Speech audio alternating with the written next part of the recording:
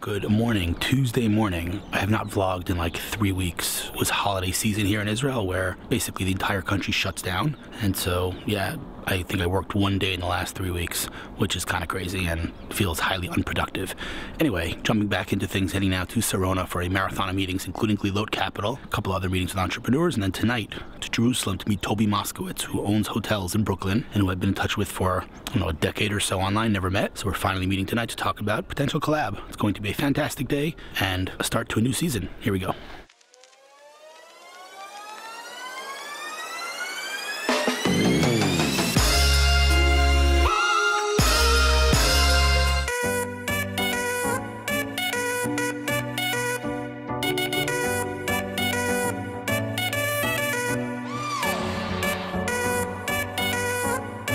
Made it to Tel Aviv, parking right next to Sarona. That is a good way to start this short week. Also, I forgot to mention, I pulled an all-nighter last night and my brain is mush and I have important meetings. So that's gonna be an interesting challenge, but starting the day with Glilot Capital, probably the best performing VC in this country and one of the best in the world. I believe one of their first funds was ranked literally top 3 returning funds in the world. They're amazing. So I'm pumped to hear what's going on over there. Hopefully get Nofar on camera. Hopefully. And my meeting later on was just canceled. I kind of hate when that happens last minute, but I guess it's good that I'm kind of half brain dead today and I'll be able to call it a short day and head home and rest before tonight's meeting in Jerusalem. Also, it's a beautiful day today in Tel Aviv.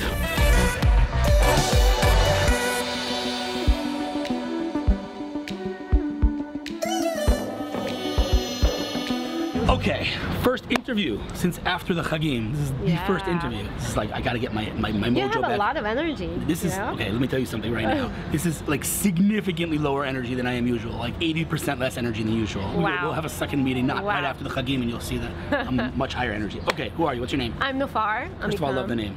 Thank you. What does it mean? It's a yellow flower. You get that question a lot? No. People don't ask you what Nofar means? No. Like when you're outside, because you're doing business around the world, so people never heard that name before outside Usually of Israel. Americans would go and say, oh, that's like Nofar. I'm like, yeah, whatever. Okay, but, we'll go with it. It means yellow flower. People have no clue what Hillel is. Like, especially, sorry for the politically incorrect statement, African Americans cannot say Hillel. Really? They're like, hello? And I'm like, just say hello with an L at the end. They're like, oh, okay, I can do that. Yeah, so Nofar, yeah. Okay, cool. So, all right, give me your 30-second elevator pitch of your background, because you have quite a background. Thank you. Like, really impressive stuff. Give me your 30 seconds. So, I'm a 8200 alumni, was working for Deloitte for some time doing business development for startups, and I'm working with startups for almost 10 years now. I worked at JVP as an associate doing investments. I worked at Microsoft doing business development for startups, and I've also co-founded Israel Tech Challenge. Quite a resume. Thank you. Quite impressive. Okay, fine. Now let's just jump ahead right now, because if you've been watching the vlog from the beginning, you've seen Glilot Capital. You guys, is it Glilot Partners? Glilot, what's it called? It's Glilot Capital Partners, yeah. I knew it was something in between those. Yeah, I met those guys early on. They're like one of the secret weapons of the Israeli VC landscape. That's the truth, because, you guys are, I'm not gonna say under the radar, you're not under the radar, but you're humble. Say it like that.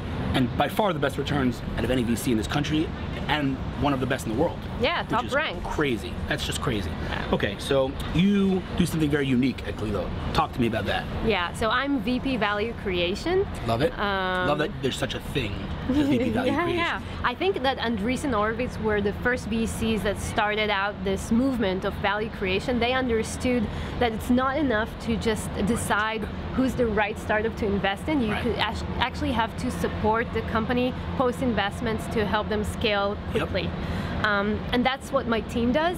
Value creation can mean a lot of things. I know a lot of value creation people who are doing marketing and PR and talent acquisition. Wait, I'm gonna cut you off right now because I don't want you to ruin the punchline. Okay. Because it's quite a punchline. Okay. So, we have a lot of mutual friends that are focused on value, and, I'm not gonna name names because I don't want to sound like I'm saying anyone's not doing their job. Everyone's doing great things. Yeah. But like you said, value creation generally means opening doors, maybe working a little, but less hands-on, getting my hands dirty, and actually closing deals. Right. What you're doing is something I've never heard of, honestly, and I meet with a lot of VCs. I've never heard of what you're doing because it's probably the most important thing for any startup, and it's also a very challenging thing for a VC to do this for their portfolio companies. So it's pretty incredible. Tell me what you do. So basically what we do sales.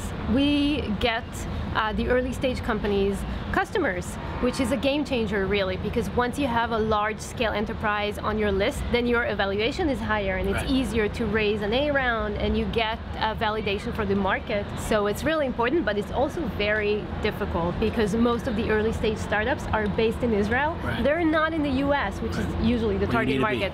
And they don't know how to really sell the product. They're focused on the R&D, the development of the product. And what we do, we say, okay, we know it's too early for you to get a VP sales, right?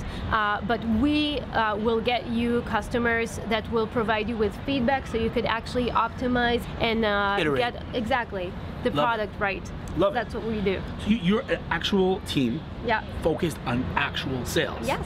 Can you give me like a, just so I understand the context here, like how many, let's call it, enterprises do you have in your quote-unquote Rolodex? Yeah, we work with 900 enterprises, which is crazy. That's mostly insane. decision makers within the enterprises. Like and you have those relationships? Yeah, we have those relationships. Incredible. Yeah. And Glilot, as let's call it an investment body, is very strongly focused on cyber, correct? Yeah. Okay, so you basically, and let's just, tell me if I'm allowed to say this, that there's news coming out soon. By the time people watch this, the news will already be out. I'm not publishing this today. I hope. Okay, so I'm not going to say what it is, but you have basically, and again, I'm being careful what I say here. I'm walking on edge.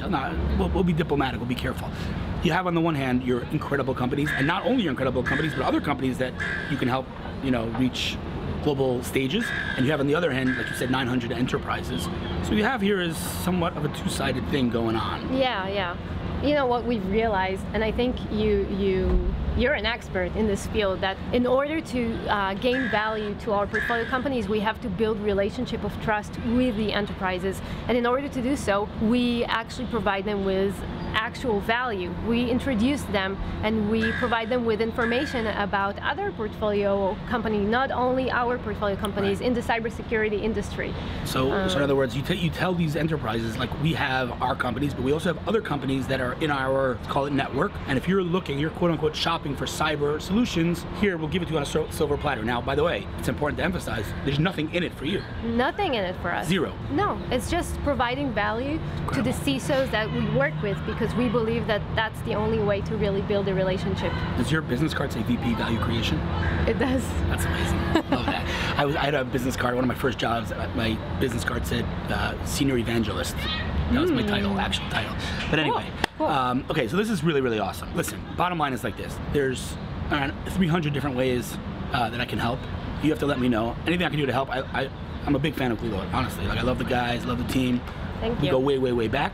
I'm gonna just give a little shout out right now. Literally, we were just talking about the messaging and the communication of startups, and Farah's like, who's really good? And I'm like, here's this woman, Rashi Elmaliah, you should, and she's like, I'm meeting her in 10 minutes. I just thought that was hysterical. Rashi Elmaliah, by the way, she's not been on the vlog yet, and that is a travesty that she has not been on the vlog yet. So I'm gonna stick the camera in her face when she gets here. But she's one of the top, communication people in Israel, so that's super cool that you're meeting her. But listen, bottom line is like this. It goes without saying, anything I can do to help in any way, honestly. We talked about a lot of things, but even things that we didn't talk about, like, if something pops into your head, you have a challenge, maybe Hillel can help, shoot me an email. Thank you. And the answer is yes, anything I can do. And yeah, it's an amazing thing that you're doing. I think hopefully other VCs, not only in Israel, but around the world, will start replicating this model, because writing a check, as you said, is becoming a commodity. People, everyone has access to capital. That's not what I need as an entrepreneur. I need somebody to write a check and then help me actually win, which is a mutual interest. Right. Exactly. If you close deals for your company, the company wins, and as by extension, you win. Yeah. So yeah. Exactly. It's quite amazing that other VCs don't do it, but I have, like you said, Andreessen, as far as I know, is the only company. Like, I've heard Stuart Butterfield from Slack say, like, they achieved their success because of Andreessen Horowitz, not only their check. But the truth is, I will say, in most of the top tier VCs' defense, a lot of these guys, whatever it is, Sequoia, Benchmark, Lightspeed right behind us, Excel, all these guys, like, they also do a lot for their companies. I just don't know of a VC that has an actual sales team. Yeah, that is very incredible. structured and measurable, which is really important. Yeah, we talked about how important it is to be data-driven. So we collect everything, every interaction, every feedback, so we could actually see if we bring value to the table or we don't. Is this working? Yeah, actual measurement, which is super important. It really helps us optimize the efforts. I love it. All right, listen, we're gonna continue this conversation. You let me know whatever I can do, and please send regards to the guys back in the office. And yeah, I'm waiting for you to let me know. Thank you so much. Thank you. I didn't do anything yet. Just wait. The thing with Tel Aviv, as I've said probably 1,000 times, is you walk around the streets of Tel Aviv and you bump into freaking legends. The one, the only, Rashi Elmaliah. First of all, how long do we know each other? 15 years, I think. Right. Very, very much responsible for my career, so I'll always say that, and I'll always thank you for it. What's your story? Give me like your 20-second elevator pitch. Seital. Marketing, strategy. What's your website? Seital. Seital, I got that. Look at that. C-O-I-L, very impressive. S-E-I-T-A-L. Don't really have enough time for my own marketing, so it's kind of a briefy thing. But I would say, without exaggeration, Rashi's probably one of the top 3, maybe #1 branding person in this country. Can Thank say that? you. Is that okay? You'll take it. This doesn't count. I prefer to market other people than myself. This doesn't count as a hangout. We like literally need to put something on the calendar. This is out of control. We should. Like we have not hung out in years. Yes. Not okay. Because we don't have time for hanging out. I don't We're care. busy doing stuff. I don't buy that. They're important. This is important enough. Okay. We got to make time. We'll do it. Deal. Now it's after the Chagim. New Year's resolution. We're gonna do it. Done. Absolutely. Rashi always found. I literally in the last meeting, I said in my last interview, I was sitting with Nofar and I was like, she's talking about communication and branding. I'm like, you got to meet Rashi. She's like, I'm meeting her in 10 minutes. I'm like, tell her to get her butt over here. Anyway, go to your next meeting. This was fun as always. Talk to you soon. Bye. Thanks. Okay, this is officially the second, well, 2.5, because I kind of interviewed Rashi, but I was gonna say the second interview of after the Chagim. All right. So I'm kind of slowly getting back to my energy levels. Normally, when we meet next time, you'll see my energy levels are literally 80 times what it is today. So anyway, all right, give me the 30-second background. Who are you? What's your story? How did we connect? Hit me. All right, I'm Liat Arad. I came to Israel 10 years ago. I have gone through a career of advertising, marketing, working a little bit in the tech space in social media management. And all of that brought me to entrepreneurship, running Rimon Design House, which was in the fashion space. And full circle, now I am the VP of marketing at UBQ Materials, which is a sustainability company. All right, wait. Slow down. Who introduced us? Who introduced us? You gotta give a shout out. I'm like all the a shout big outs. Agam fan. Like I love that guy. Huge Agam fan. I met him only once, like randomly, but like we've been communicating. And he's amazing. He like whatever. He's just amazing. He's an amazing person. Okay, that's first. Yes. Now let's talk about this company because I see a lot of cool companies. I hear about a lot of impact cool companies. I write about them, but this company is something else. Tell me the story. Okay, so UBQ Materials is essentially a company that takes all the household waste that's unsorted, unfiltered. That means it's your dirty diapers together with your leftover chicken bones, together with your plastic and your paper and your cardboard, all of it together.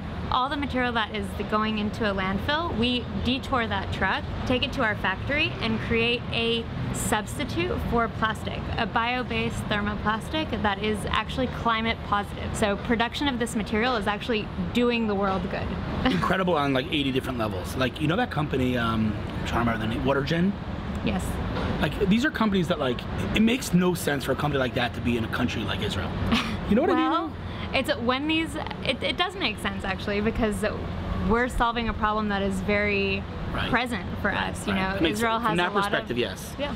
But I'm just saying, like, when I hear about companies like this, and again, because of the column that I write in the J Post, which is focused on impact, I'm hearing about these companies that are just like, you know, I feel like the words making the world a better place has become a cliche. Right. But like, I'm literally hearing about these companies every single day in this tiny little country that's a speck on the map in the worst neighborhood on earth. And they're literally just making the world a better place. Let me just dumb this down. You are taking trash of all kinds, and you are basically turning it into a replacement for plastic. It's like win on both ends. Exactly. It's incredible. All right, tell me a little bit about the company. How many people work there? Okay, so right now we're about 35 people, including all of our guys at the factory as well, guys and gals. Very important. Yes, our current factory is in Selim in the south, and we are opening up a new factory in the States very soon, so keep updated. Love it. We just did a pilot program with the Central Virginia Waste Management Authority, so all of their recycling bins are made with UBQ materials. So the circular economy of it is beautiful. It's trash bins made out of trash. So Love that. Love it. And without getting to like specific details, like the company's raised significant capital. it has raised capital and will continue raising capital. You'll be hearing more about that soon. Yes, so tuned. updates to come. What's the website? It's ubqmaterials.com. ubqmaterials.com. Check it out right there. There's a link. Incredible stuff. I don't even know. I'm trying to we talked about some cool ideas, but beyond that, I don't know what I can do to help, but if there is ever anything I can do to help, I'm gonna write about you. That's easy. That's low hanging fruit. I'm gonna write about you. But seriously, like I don't know. You're VP marketing. You know, if there's ever you want to shoot some ideas off of me, you want to. Always. I don't know. Let me know. I mean, whatever you ask, the answer is yes. I love what you're doing. I'm serious. I love this stuff. you. Like discovering new Israeli companies are making the world a better place. It never ends. It's unbelievable. So I guess good luck with your role, and Thank you take me up so on my much. offer. Anything I can do to help, let me know. Absolutely. Thank you so Get on that much. article for today. I'm pumped about that. Yes. Thanks. So now this is the first time I'm actually vlogging at night with my new Panasonic GH5S. The biggest advantage of this camera over my old GH5 is night vision. So you should be able to see me okay, although on the screen looks pretty dark to me. Anyway, heading to the Waldorf Astoria in Jerusalem to meet Toby Moskovits, who owns a hotel in Brooklyn, and we've been communicating for years online, and we're meeting to talk about potential collabs. That should be interesting. Also, the Waldorf is the most beautiful hotel in Israel, so there's that. Off to Jerusalem. Nothing quite like Jerusalem at night. The air in this city is just unparalleled, and just one of the more beautiful streets here in Jerusalem. We're on Agam, going to the Waldorf. Right near town, super peaceful here. But I think we're passing by an embassy, so I gotta put my camera away because they're not very happy about that.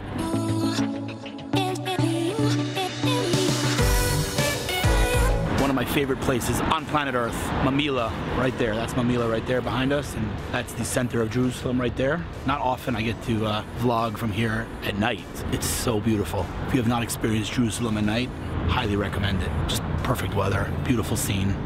Very peaceful. Big fan. Big fan. And the beautiful Waldorf Astoria in Jerusalem. Unbelievable hotel.